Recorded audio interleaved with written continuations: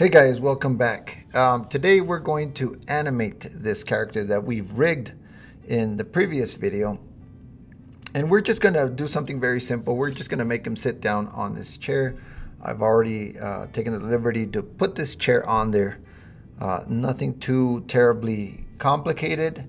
It's just a chair that I got off the internet. I got it into Illustrator and imported it as an SVG graphic. I've also done a video on SVG graphics.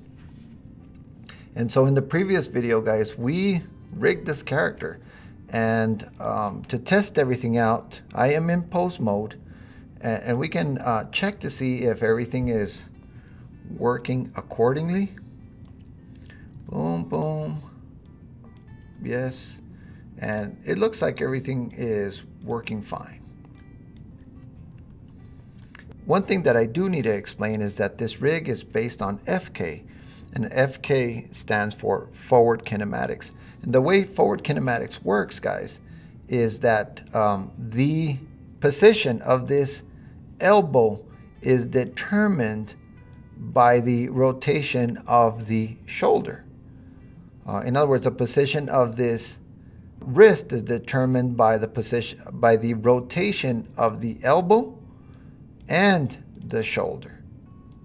So that's forward kinematics. I know there's some scientific explanation or a scientific definition for forward kinematics. The other method is inverse kinematics, and that's when you make a chain, for example, of this leg, and then you just grab the foot and move it, and the knee and the hip bend as you move the ankle. Okay, one thing that I'd like to do before we get started animating him is make the skeleton a little less intrusive. In other words, I can't even see my character because the bones are just way too big. So I'm going to make him smaller by selecting it, going to the object mode, selecting it, and then going to the properties panel. And I'm going to move this up a bit. And here, display as, you can display as a stick. That's what we're going to use. And there's a couple more different methods of displaying: envelope, and this one, which is the default, and then we're going to use stick. But if you notice that some of the bones kind of disappear because they're behind the objects. They're behind the grease pencil objects. The head bone is behind the head. And so what I'd like to do is display these in front by clicking on this option here in the viewport display, and then that fixes that. This way the bones aren't as intrusive and I can still get to them. So let's start animating. Like I said, this rig is based on FK, forward kinematics. Think of an action figure. When you rotate the shoulder, well, the whole arm goes with it. And so that's how this works.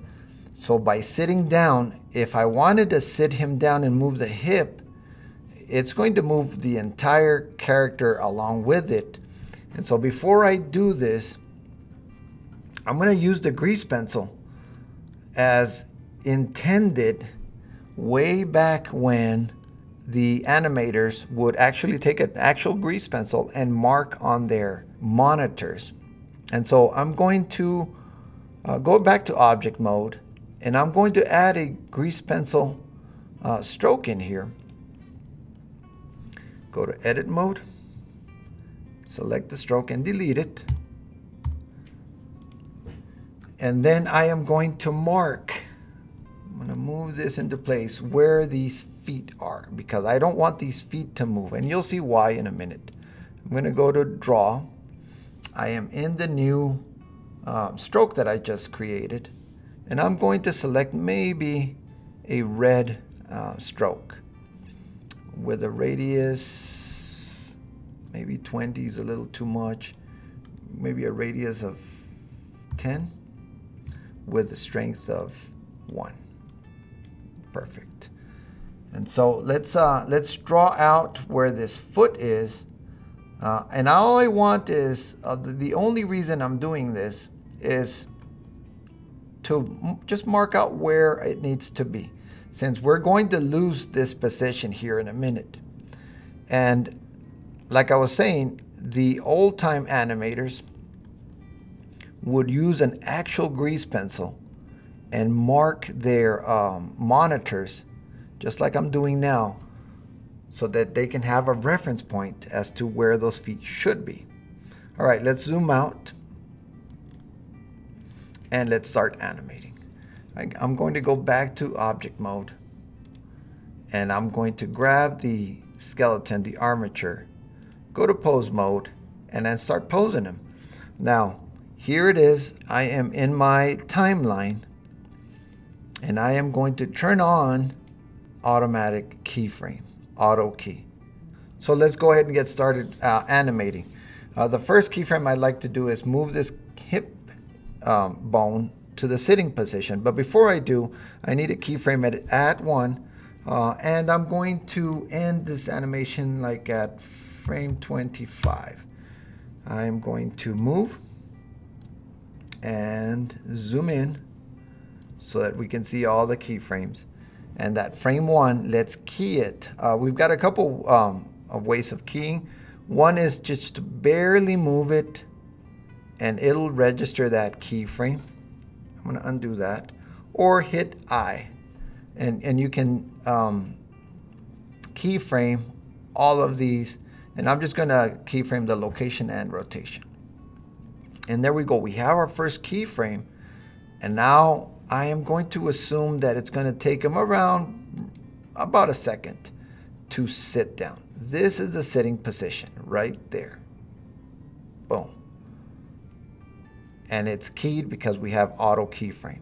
Now, that doesn't look very good because our feet, our legs stayed straight. That's the next step. I am going to select the upper leg, go back to frame 1, key it, rotation and location, and then move to frame 20 and rotate. I know he looks funny, but it'll get there. Now the second one, go back to frame 1, the lower leg, key it. I'm just hitting I, the I key, and this may be a little high, so I can take the time and adjust this one. And there's our first leg. Boom, done. So if we look at our animation, he sits down and then boom, he's there. And we'll take care of the leg going further down. That's okay. All right, so I'm gonna stop it, go back to our first frame. The next thing is, and we might key both of these together and then key them both at the end frame as well, but one at a time. So let's push this one up here and this one back to where it goes.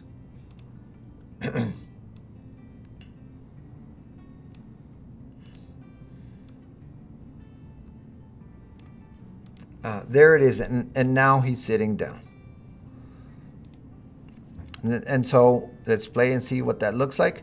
Not very good because obviously we've got an issue here, but he's basically sitting down.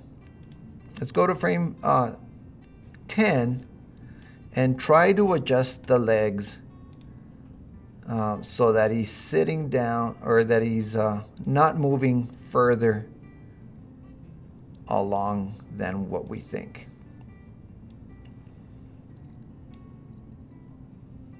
I'm going to adjust the upper and the lower leg.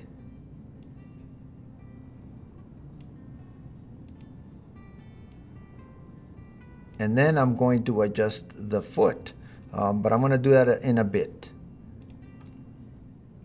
Again, I need to adjust this and then this so that it fits so that it doesn't move. And then we're gonna have to probably adjust it at frame 6. There we go, boom, boom. And then we could adjust it at frame 6 even a little bit further.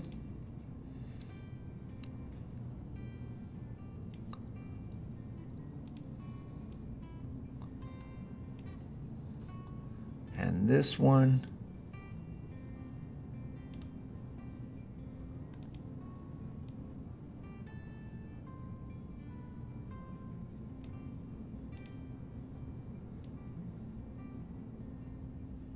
and remember, we still have to adjust this foot.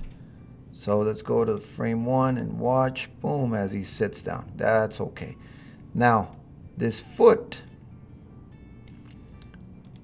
let's hit I to start a keyframe.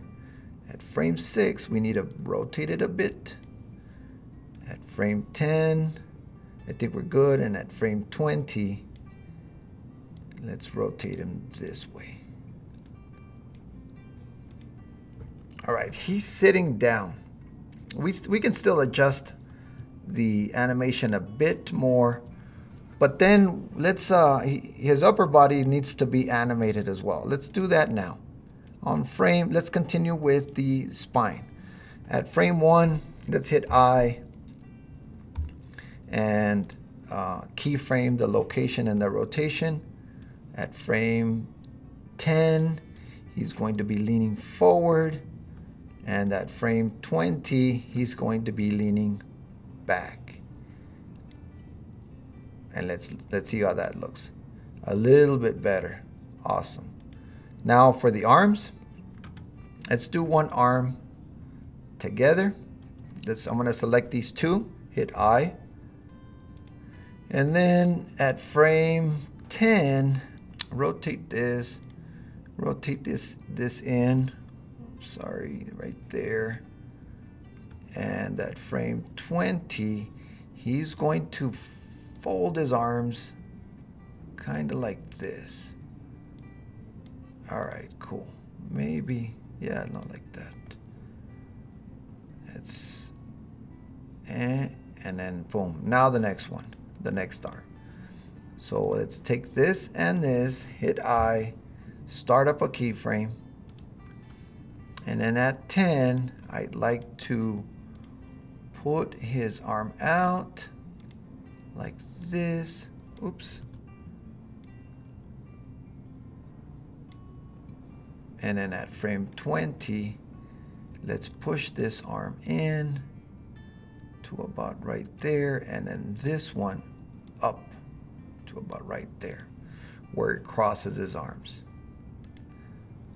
Boom. Then the head. I'm going to stop it, go to the first frame, click on the head. I'm going to zoom out just a bit, hit I, and keyframe the rotation and the location. At frame 10, I want to have him put his head down a bit. And then at frame 20, maybe he goes back.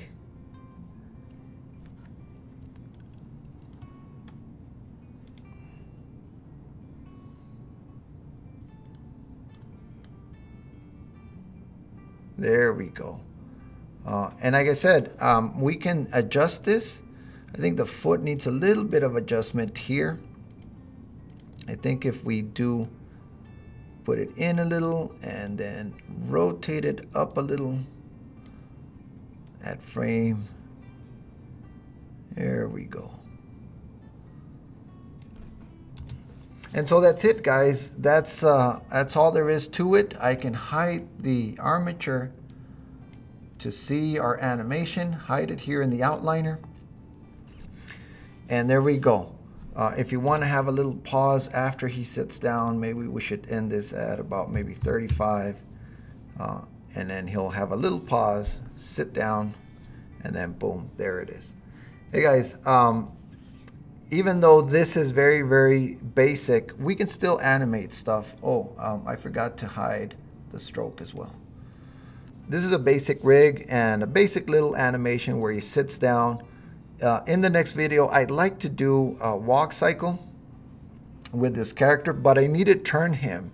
Use the same elements, but maybe turn him a little bit facing to the side and then do a walk cycle. And so guys, I hope that this has been helpful to you, and I hope that you've liked the video. If you liked the video, go ahead and hit that like button and subscribe, and I will see you on the next one. Thank you.